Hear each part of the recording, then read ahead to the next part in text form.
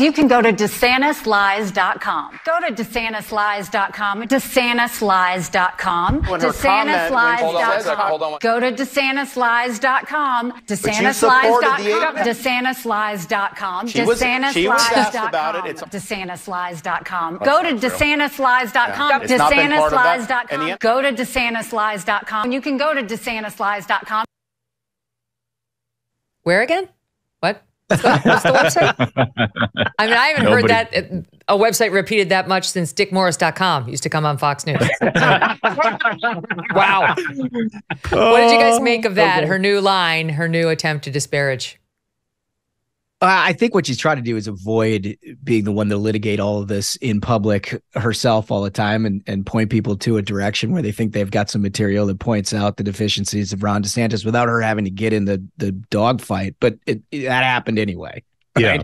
So, I mean, look, it's a tactic that we've used from an operative standpoint a lot. Is you have these microsites that point out various aspects of your opponent's record, and if you can get people to land on the page, then you can educate some people on some stuff. Well, yeah, because you don't want to spend all of your time in the debate reacting to the thing that the other person said and having to correct the record, because then you're not getting your message out. So these microsites and stuff sort of become, your way of parrying away what they said and then getting to the point you want to make. The problem is, like, it also becomes a crutch in and of itself, where part of winning a debate is successfully parrying it away and then making the point all in the same 30 seconds, 90 seconds.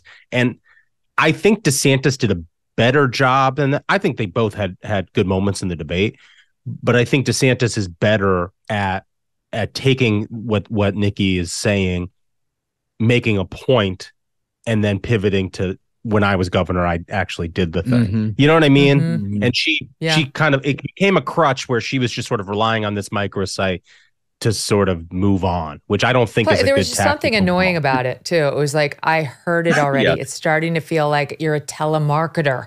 You know, I've had enough. What am I supposed to donate to you when I get there? For sure, you're going to hit me up for money. There must be a reason you keep saying it dozens of times. Credit to Breitbart for putting together that soundbite. Meanwhile, I think DeSantis overall, yes, I agree he did well. I'd have to give him the advantage as between the two of them and how it went over, how it made me feel. But he had some doozies in there too, like this one in SOT 4. I debated the governor of California, Gavin Newsom. I thought he lied a lot. Nikki Haley gives him a run for his money, and she may even be more liberal than Gavin Newsom is. No. Should have stuck with just lies as much. She's not more liberal than Gavin Newsom. Is anyone more liberal than Gavin Newsom? That's the thing. I bet Trump could convince people. Like when he's on a roll and you're lulled to it. I bet he could drop that and it'd be a lot smoother. DeSantis just doesn't do rehearsed lines well. It's not his style. I wish his team didn't try to give them to him. It doesn't work. Completely agree. You're so right, Duncan. Yep. He's exactly right. And when you're doing these debates, you have to ask, you're basically making a choice in that, are you talking to the audience of people who are sitting there and watching CNN for a solid hour to decide who it is they like better? Or are you talking to an audience of people who are going to be looking at clips of the debate, watching things that are said afterwards? And you have to figure out how to address both of those audiences because they're equally as important. I would say on the Nikki Haley thing, if there's one thing anybody remembered out of that debate, it's that she and her campaign are saying that DeSantis lies. And maybe somebody goes to the website. They certainly weren't going to go to the website if she hadn't mentioned it 16,000 times. And maybe it makes her look awkward, but maybe that's a risk she's willing to run to get people to go to the website. She also, and we're talking about it. If this presidential thing doesn't work out for her, she could replace Billy Mays as a info telemarketing. No, I Crazy think Vivek has that market cornered. Oh, by the way, Vivek is still in the race. Just in case people were wondering, right. He's still technically out there. She's obviously focused on New Hampshire, supremely focused on New Hampshire. We talked about the Chris Christie effect. I just want to give the audience the latest polling. In New Hampshire, the thing that has Team Haley and her supporters excited is there's a CNN poll that shows Trump only 7 points up over Nikki in New Hampshire. Trump at 39, Nikki at 32. She has a 12-point jump since the last CNN poll, which was in November. And Christie in that poll had 12%. So 32 plus 12 is 44. And there's Trump at 39, leading people to think, okay, if Christie drops out, she's actually got a chance of not just coming in first in the undercard contest in New Hampshire. She could beat Trump, which could potentially stop his momentum. This is the hope of those who don't want Trump. But you look around and there's a New Hampshire Republican poll out of WHDH-TV in Emerson. It gets an A- rating. And Trump is up 16. There's one from USA Today, Suffolk. It also has an A- rating, that poll, so it's a good one. Trump is up 20. And I've heard a lot of people say you cannot trust New Hampshire polling. I don't know why you cannot trust it, but I've heard a lot of people say that. Like, be very careful about putting too much stock into these numbers out of New Hampshire. Look, if she doesn't, let's talk turkey. If DeSantis, because DeSantis right now might lose Iowa to Nikki Haley too. He's definitely going to lose it to Trump, I think. It looks that way. And if he comes in third in Iowa, do you agree he's out? He's going to announce he's done after Iowa.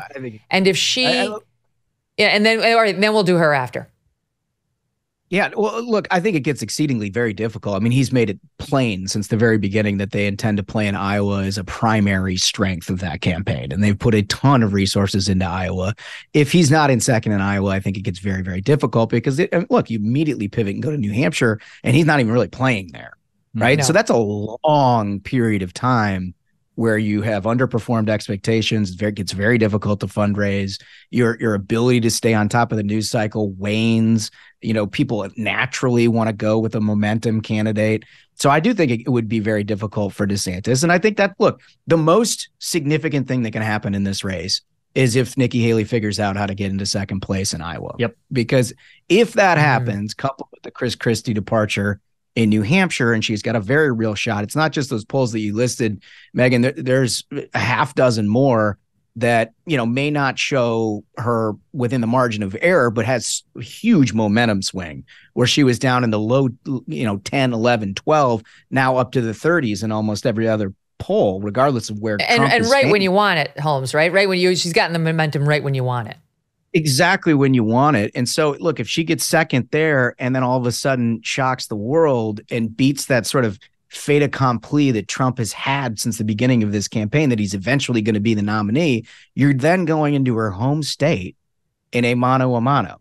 Like, if they're looking for one way to make this actual race interesting, it would be that exact set of circumstances. Yep.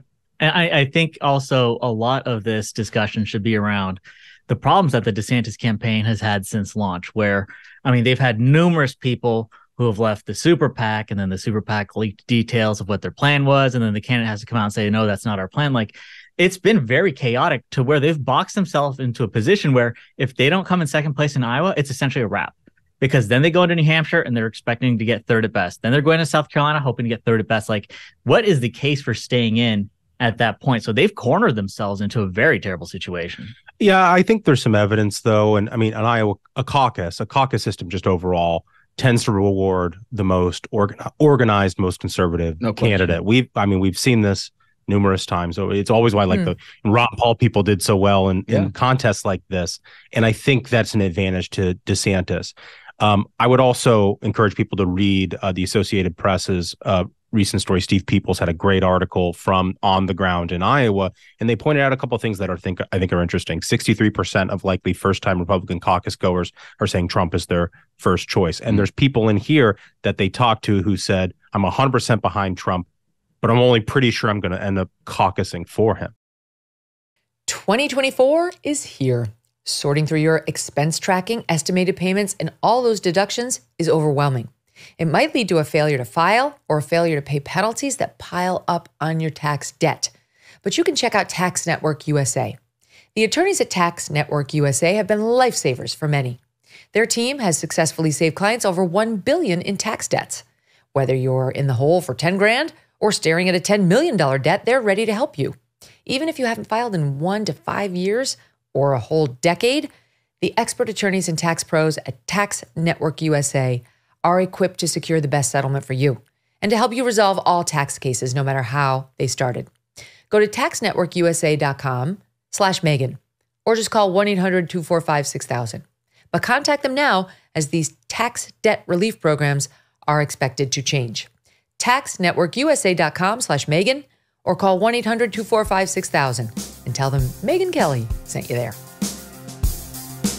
Hey, thanks so much for watching. If you like what you just saw, hit the subscribe button for more clips and full episodes.